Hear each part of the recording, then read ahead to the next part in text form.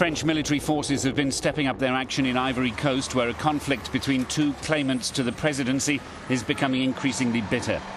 French helicopter gunships fired missiles on a military camp in Abidjan shortly after Nicolas Sarkozy in Paris gave the go-ahead for his troops to join a UN operation against forces loyal to Laurent Gbagbo.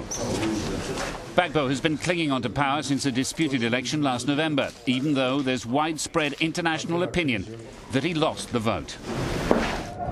The standoff that followed has steadily deteriorated into a rerun of the country's civil war between 2002 and 2003. But now Gbagbo forces are being increasingly hemmed in Abidjan, which is their last stronghold. The French Foreign Ministry said 2 of its citizens were kidnapped, along with several other nationals, as fierce fighting swept through Ivory Coast's main city. Forces loyal to Alassane Ouattara, the man internationally recognized as the rightful president, have been flooding into Abidjan after swiftly taking control of the rest of the country.